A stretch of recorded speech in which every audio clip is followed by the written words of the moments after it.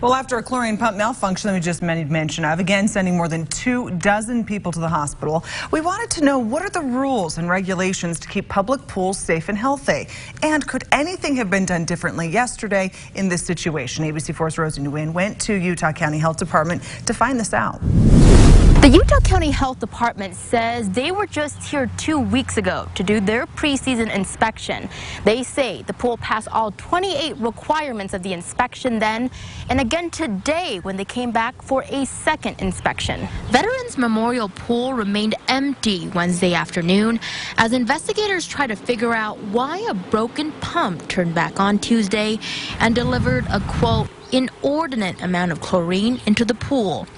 According to the Utah County Health Department, every public pool must pass an extensive checklist before it can open for business. It's a lot of things. It's the mechanical equipment, if it's in good working order and working the way it's supposed to, chemical balance, what chemicals are in the pool, disinfectant, to kill the bacteria that cause disease. Veterans Memorial Pool passed the inspection on May 17th with flying colors, leaving officials to believe this was just an unforeseen event. The last time something similar like this happened was in 2017 when a faulty chlorine jet led to an evacuation at Seven Peaks. It doesn't happen very often, thankfully.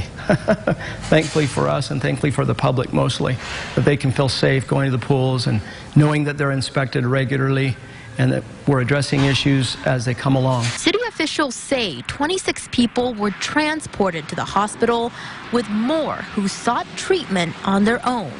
For those who will incur medical bills from this incident, the city is insured. They can come down to City Hall and meet with our city recorder and file a claim through our insurance. Reporting in Pleasant Grove, Rosie Nguyen, ABC4 News. Thank you, Rosie. Well, officials with the city of Pleasant Grove say they'll be releasing an update on the investigation in the next few hours. We'll, of course, have the latest on air and online at abc4.com.